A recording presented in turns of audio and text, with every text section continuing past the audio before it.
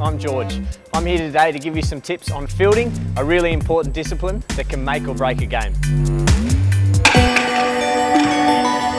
Fielding is really important for a number of reasons.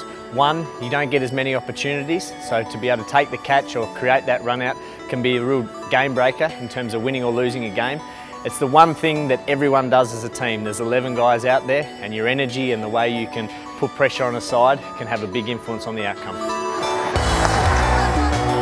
Oh, well, it was on its way to the boundary. Fielding has a number of different disciplines. There's obviously the close in catching in the slips, and you've got to work on your reactions and being in really balanced, good positions, the movement in the covers and square leg, and then there's the outfielders as well who have to be able to move, take great catches, get to the ball quickly and have a strong arm to get the ball into the keeper as quick as they can. That's a nick again, he's out! Oh, that's brilliant! When that one is hit crisply.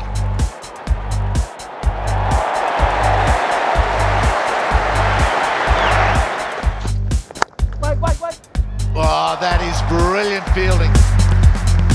Wherever you are in the field, it doesn't matter which position, the key is to be ready when the batsman's about to hit the ball. So that means being nice and low, nice and balanced with your weight evenly distributed between your feet, on the balls of your toes, ready to go in either direction, leap up, stay low, whichever the case may be. Oh, bang! Great bit of fielding too. Well, that is belted by Marsh. It's not a bad ball, this. When you're collecting the ball in the outfield, you've normally got a little bit more time. So it's important to obviously make sure that you gather the ball cleanly, and then you've got a little bit more time to take a step, get yourself into a really strong position. If the outfield's nice and hard, you might be able to do a bounce throw. Otherwise, you want to be throwing nice and flat to the keeper over the top and following through to where your throw is going to go.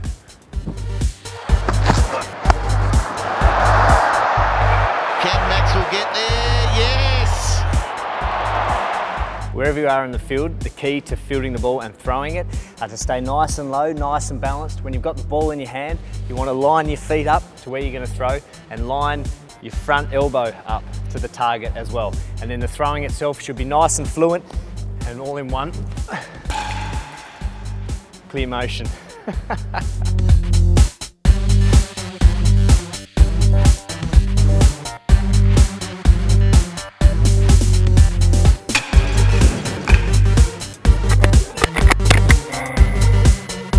When you're fielding square of the wicket at square leg or point, you quite often only have one stump to aim at. But they're the key positions, and that's where the best fielders often field. Oh, really got to go. He has his out. The same principles apply. You've got to get the ball in your hand, you've got to get balanced, and though there's only one stump, you've got to aim at that bottom stump and follow through after you throw. Yep. Oh, he sends him back. He's out! The principles of fielding the ball on the run are much the same. You've got to watch the ball really hard, make sure you get it into your hands cleanly, and then you've got to get balanced as quick as you can. Get your feet set, line up the target, and then follow through once you've thrown. This time, out!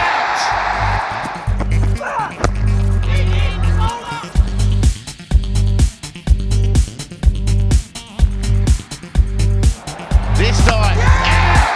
Right when Australia needs it. Backing up and creating energy in the field are really important. One, it allows your teammates to be able to have a shot at the stumps and trying to run batsmen out.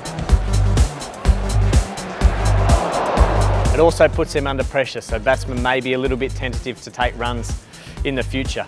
And by backing up, it means that you're moving, you're in the game, and you're more likely to get your hands on the ball. And that's one of the keys to fielding. You've got to want the ball to come to you. One, work big show. Maxwell, that's Maxwell! Yes, Maxwell!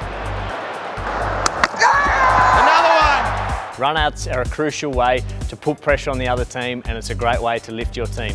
There's no better feeling to picking up the ball, throwing down the stumps, and knowing that you've snuck a wicket against the opposition, you've lifted your whole team, and you've put them under a lot of pressure. It quite often makes or breaks a game.